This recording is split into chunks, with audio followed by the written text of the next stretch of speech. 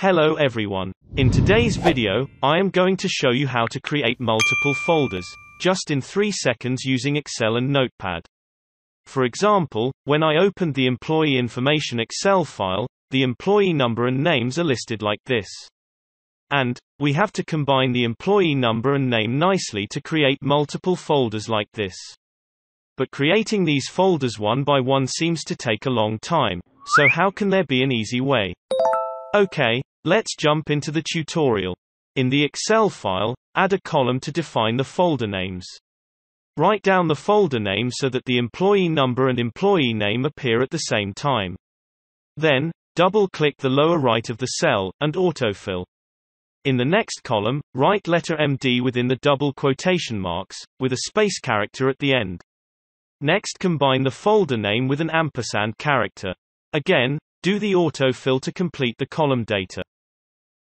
Now open the Notepad. Copy the ranges we just created in the Excel file, and paste it into Notepad.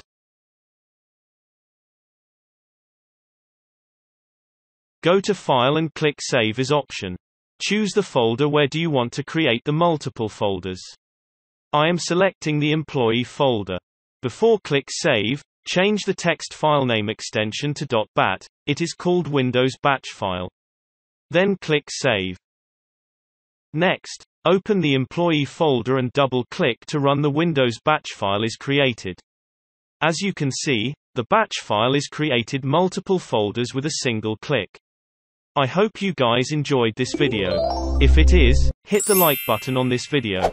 If you are new to my channel, please don't forget to subscribe to receive useful content in the future. This little gesture will help me a lot. And thank you so much for watching. And I'll see you guys in my next video. Bye.